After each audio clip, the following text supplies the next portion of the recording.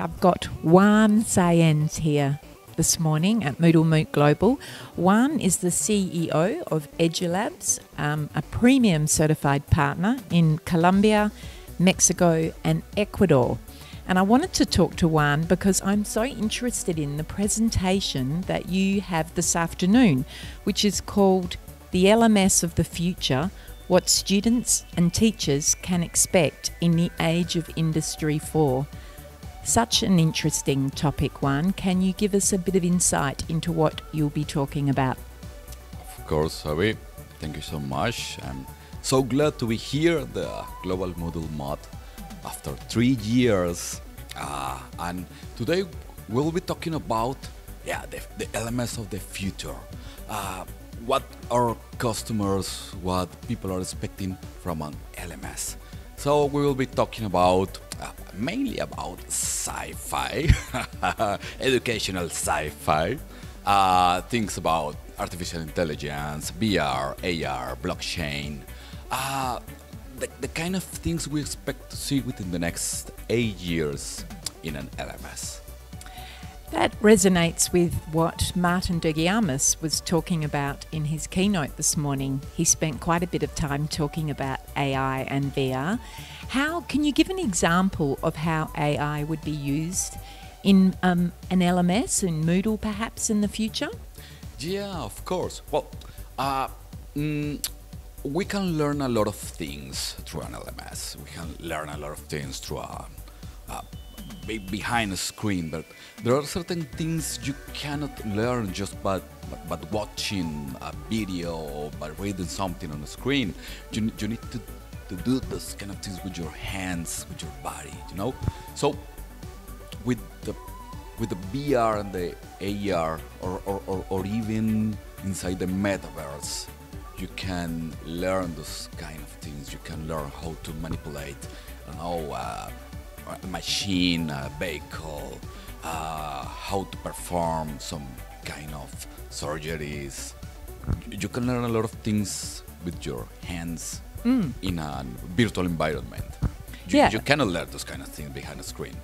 I can imagine that will be incredibly useful in workplaces where people are learning new skills, whether it's with machinery, as you say, or in a surgery environment for healthcare. Can you see an application in education as well, more traditional education?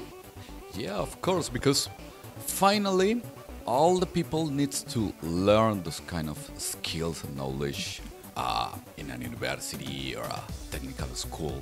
So in the first place, they need to learn how to perform those kind of things.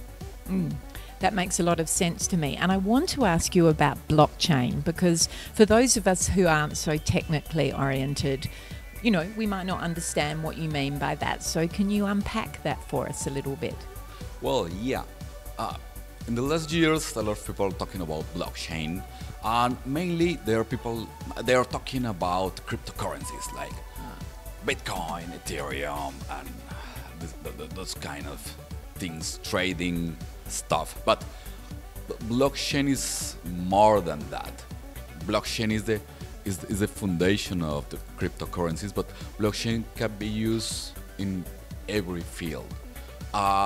Every software application backed up by a database could be replicated using the blockchain technology. So in education, and talking about virtual education, talking about technology for education, we can imagine a system that is backed up by a blockchain database where you can, for example, share your badges, share your certifications across multiple organizations, across multiple systems, and it's a very reliable way to verify your badges, your certifications. It's just one example.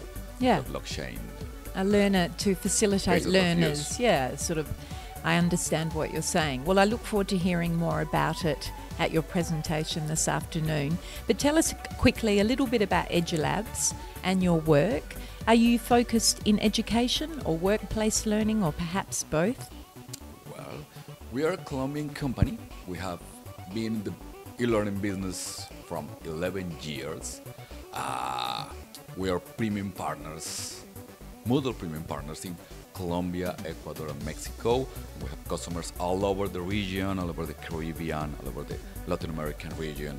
We are a company that keep growing year after year, doing our work with passion, with love. And we are proud sponsors of the Moodle Global in Barcelona. We are so glad to be here. Excellent. Thank you so much. Have a great week. Thank you so much, Sherry.